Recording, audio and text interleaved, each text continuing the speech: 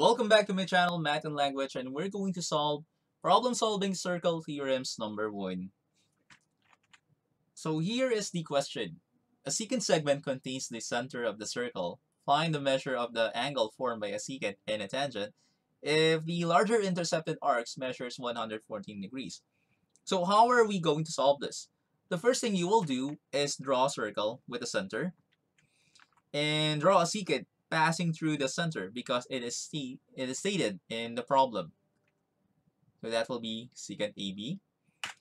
And the next one will be the tangent. So that will be this one. And so label the part. So that will be tangent BC. We are asked to find the external angle. That will be angle D. Okay, so here is the breakdown. Measure of EC, that will be the arc EC, that will be the larger intercepted arc. And arc CB, that will be the smaller intercepted arc. We are asked to find the measure of the external angle, that is angle D. Let's go back to the problem. So we have the secant segment contains the center of the circle. Check. We are asked to find the measure of the angle.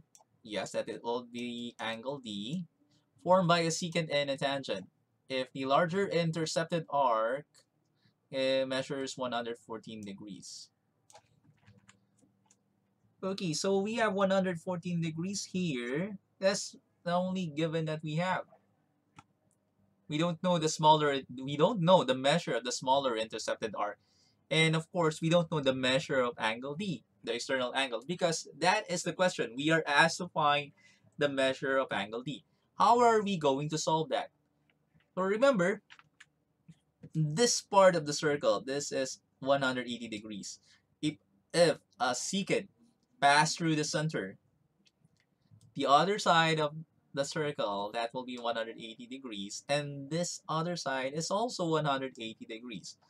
Remember, a circle has 360 degrees. A circle measures 360 degrees. So how are we going to find this part? We have part A, part B, part C. So just subtract it. 360 minus 180 minus 114, and you will get the last part of the circle, which is arc CB, or the smaller intercepted arc. So 360 minus 180 degrees minus 114 degrees, that will be 66 degrees. Now, let's place the formula on how to find the external angle. Larger arc minus smaller arc divided by 2. So you will have 114 degrees here. And the smaller arc, that will be 66 degrees. So 114 minus 66 is equal to 48.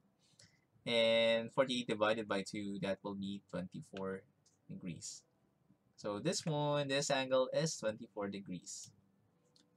And that's the end of the video on how we're going to solve that kind of problem.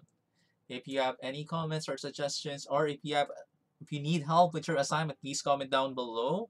Again, this is James, your math and language instructor. Please like and subscribe, and also click the bell notification so you will be updated for my future videos, especially for difficult math circle theorems. Thank you, and I'll see you again. Goodbye!